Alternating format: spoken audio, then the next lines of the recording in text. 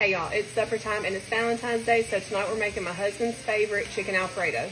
Right now I got some water boiling for my noodles, and I've got some thin sliced chicken breast cooking in the skillet that I seasoned with some Tony's. And for my noodles, I'm just using some Great Value fettuccine noodles. Alright, I got my chicken done, so now I'm going to get started on my sauce. I've got a stick of butter melting. I'm going to use Dracula here to go ahead and mince up 4 cloves of garlic. I'm going to go ahead and throw that in there. I've got my heat on medium-low, so I'm going to go ahead and let this cook for just a minute, let that garlic cook a little bit. I'm going to go ahead and add in 2 tablespoons of all-purpose flour. Whisk that in there. I'm just going to go ahead and let that cook for a couple minutes too to get that raw flour taste out. I'm going to add in a teaspoon of garlic powder, a little salt and pepper. Now you're ready to whisk in your heavy cream. This is 2 cups. And a cup of chicken broth. I'm going to put my heat on low, and then I'm going to add in 10 ounces of shredded Parmesan cheese.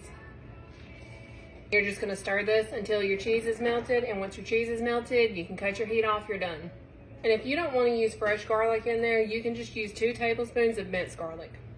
My sauce is done. Now I'm ready to add my noodles in, so give me just a minute. All right, here's what it looks like. Give me just a minute. My husband's going to taste test tonight. That's really good.